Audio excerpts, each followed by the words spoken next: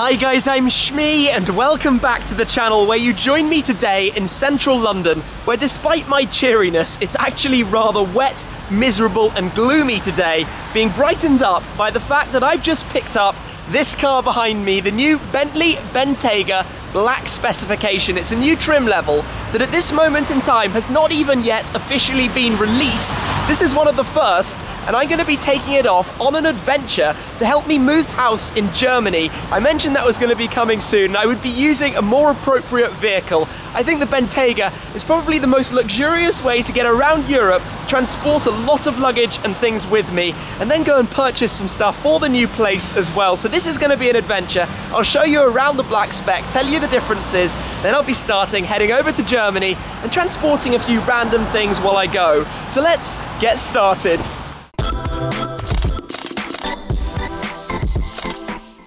I'm not going to let the weather get in the way, but first let's talk about what exactly this new Black Specification is and why this car is finished in candy red, and then why I'm misfortunately wearing a matching jumper, which is not intentional at all. Now for me, I've driven the Bentayga a few times before, always in interesting circumstances. I drove it first at the press launch in Palm Springs, California, where we drove in the dunes and then on a racetrack. And then I've driven it again since in Scotland on an off-road course. So taking the car to the Autobahn and filling it with luggage is the most normal thing I've actually done with a Bentayga, but it's an SUV. That's what it's built for. Now the Black Specification is the sportier version of the car, but let's take a little look around it and I'll talk about some of the details and features of this specific car. It is one of the first of the Black Specs, so it's got extra carbon parts. It's finished with all the D-chrome, so no chrome parts around the lights. We'll run over those in more detail, but 6-litre W12 twin turbocharged, 608 horsepower, 900 Newton meters, all-wheel drive, 8-speed automatic. Top speed is 301 kilometers an hour. 0 to 62 miles an hour or 100 kilometers an hour is just 4.1 seconds. So it's luxurious, but it's not holding back on power. It is a machine that can get a move on. Now the Black Spec introduces a very top-end trim level to Bentayga, so you have different parts made a little bit more sportily, like the mesh grille on the front, now finished in black. These parts around the lights are no longer chrome, they're now black as well. It has the carbon fiber parts around the car, so the lower front splitter, the side skirts as well, the directional 5-spoke wheel choice, nice large wheels on the car, 22-inch, and this carbon fiber splitter you can see running the length, particularly like that Bentley logo you have down there as well. And if we come round towards the back, the carbon boot lid spoiler up at the top and the carbon fiber diffuser as well, and the W12 with the quad exhaust tips at the back, well, engine up front of course. 4-wheel drive fun, lots of luxuriousness. If we just take a look at the inside, keyless system of course.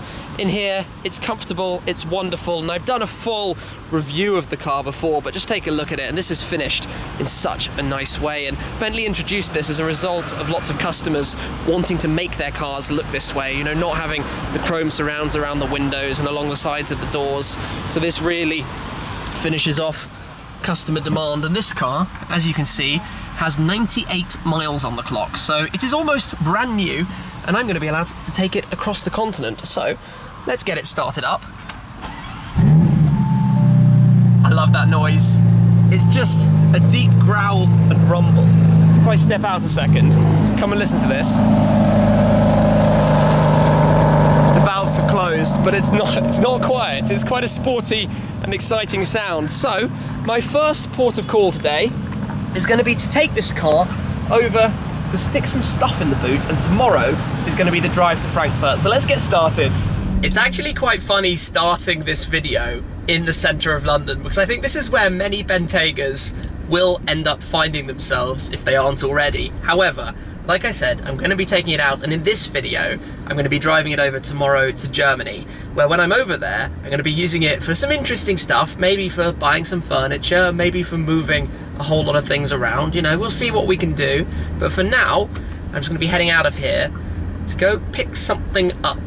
It's so easy and relaxing driving an SUV in the city, so long as you don't find yourself on really narrow roads where being in a big car like this is stressful. You've got the raised up seating position, which gives you great sight lines and visibility, and it's just a generally nice place to be. And the only noise you've actually really got in here is the noise of the air conditioning. If I just turn this off and make it a bit quieter, you get away from most of the hustle and bustle of the city. It's just easy and relaxed and a bit calm, and then a bit of a noise of a W12 as well, which is always a little bonus. But the steering's light, you just waft along, you ride over potholes. You can kind of see why this makes some sense.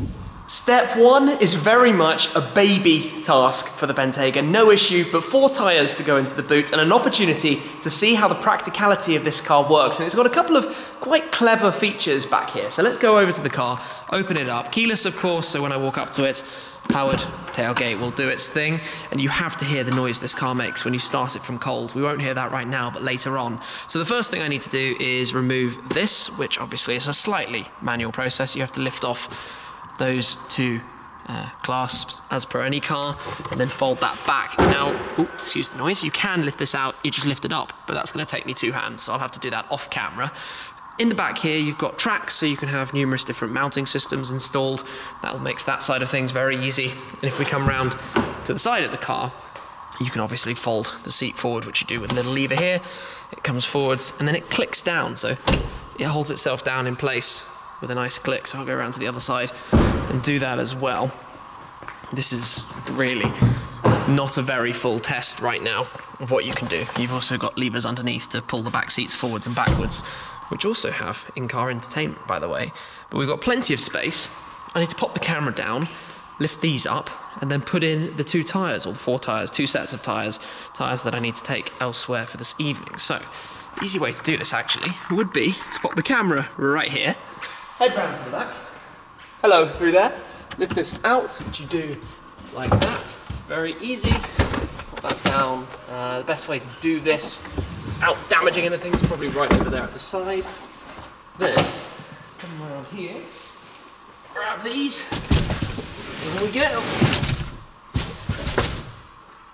All done, that was nice and easy. And we can fold the boot lid back down, finished. I just need to put away my trolley and on we go. But you can clearly fit an awful lot of stuff back there. Very, very practical. And by the way, when you're sitting in the bag, you have an awful lot of leg room as well. So it's very nice, even with all the materials and things back there. So that's it for now. I'm going to take those and drop them off, and then it'll be loading up the car again with a few things to take to Germany. Guys, I completely missed something. I forgot that you could just walk up to the car and you can wave your leg underneath the boot. So literally like that. And it will open itself as if by magic. How easy is that? I mean, we've seen that on other cars, but super cool. Close it back down. And then one more thing I'm going to show you. Look at the tail light. B for Bentley. You have the logo, the shape in the light itself. Very nice touch. Right, onwards. Back in my garage now, so let's try out a couple of these convenience features in the real world. You know, I've got a box in my hand, the camera in the other hand, so I've got no free hands. Let's head around to the back, a couple of things to load up. And like I've said before, actually, this flat I'm moving into has nothing in it. So I'm going to a completely empty flat, hence why I have an airbed in that box, something to actually sleep on for a night or two until I've bought a bed, and then a duvet and that kind of stuff. So I'll just load this in. You know, it can make life a little bit easier. Lower the suspension, drop it down.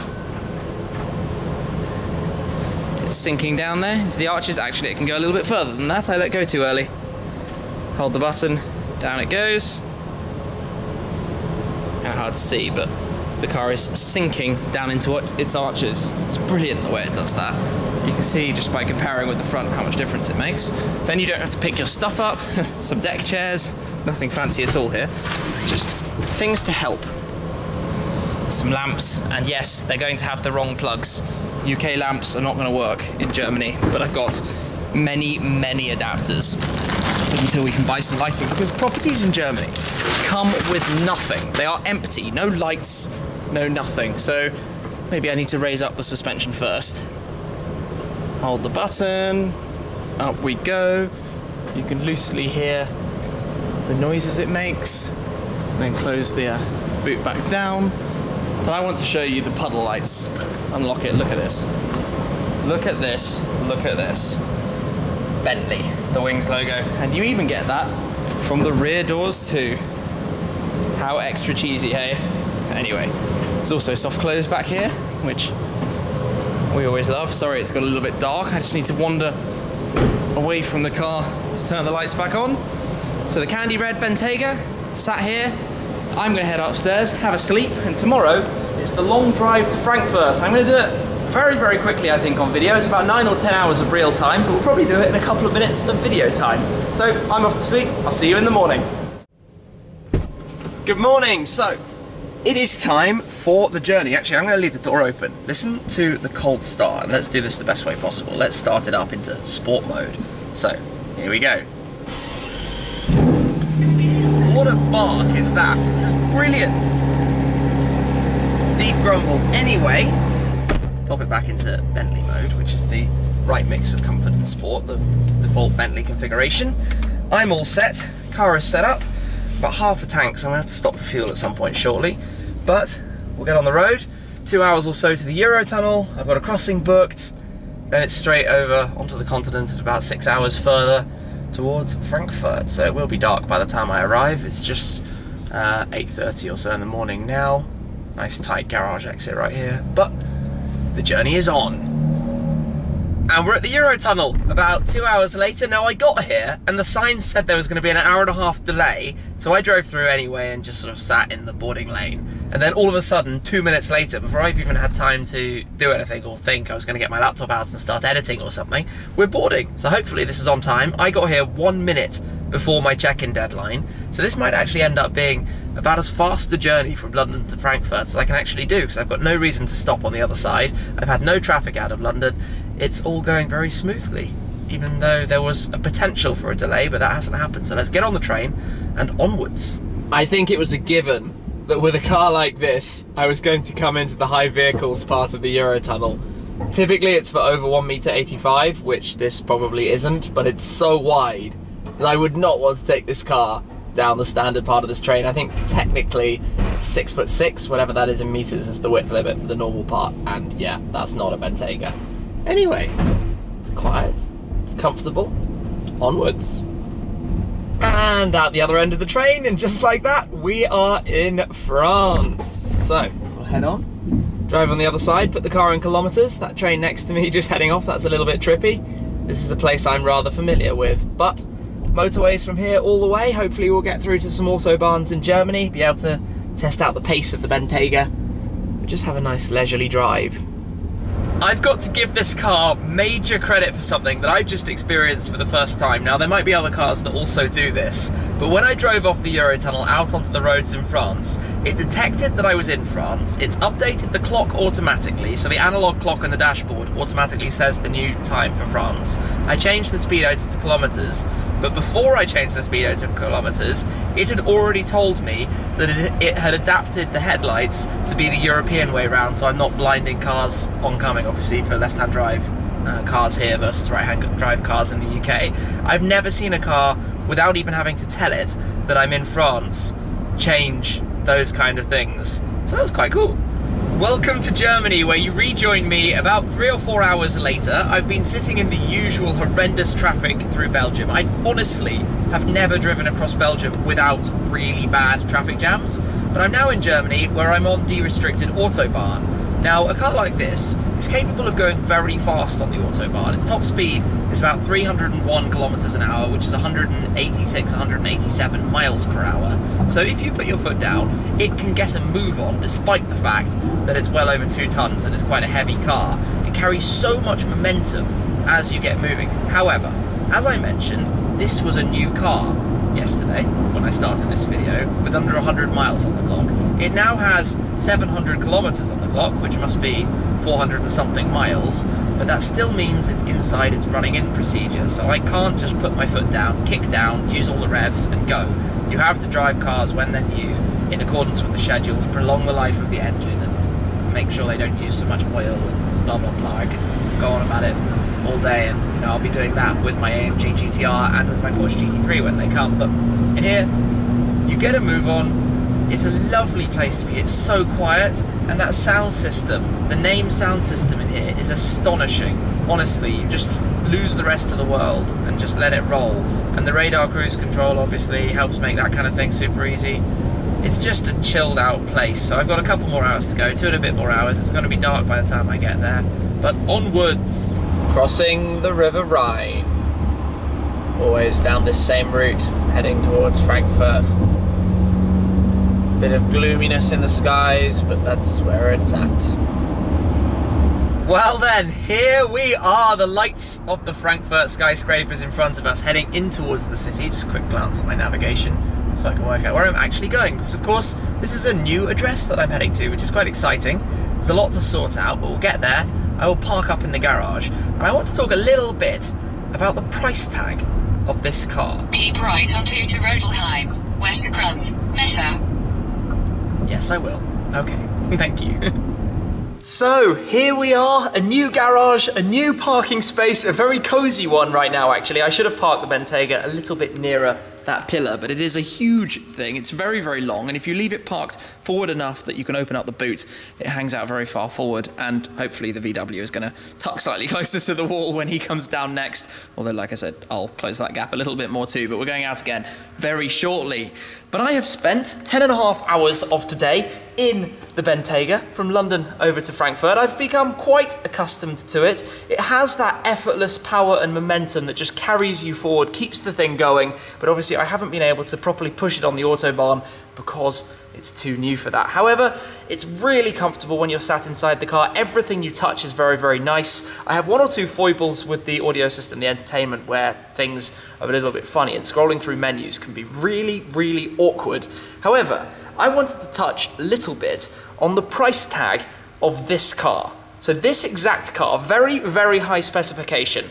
The price on the road is £229,120. It's 230 grand for this Bentayga. The base price is 162,700, so it's got 66,000 pounds of extra specification on top of the standard car to make this one. That is a lot. The biggest thing is the black line specification. To make this the black specification car, it's 19,995 for all of those extra parts, for all of the blackened parts, the extra carbon body kit as well, and just generally making it look awesome. Then the paintwork, the candy red is 4.5. You pay to have the lower parts painted as well, and it's just got everything, all terrain, the technology pack, you name it. This car is 100% fully equipped. So it's awesome, and I mean, for this kind of purpose, I don't think you could really do better. And I'm not done here. I'm going to be shooting some more videos using this car in the coming days here in Germany, for plenty more things to do with being in a new place. But I should wrap this one up and head upstairs and take a look at this new place and get myself sorted and find out what I'm going to be doing next. So I hope you've enjoyed following me on the journey, picking up the Bentayga Black Specification, and I'm looking forward to sharing the rest with you too. So make sure you're subscribed, stay tuned, and I'll catch up with you again very soon. Cheers.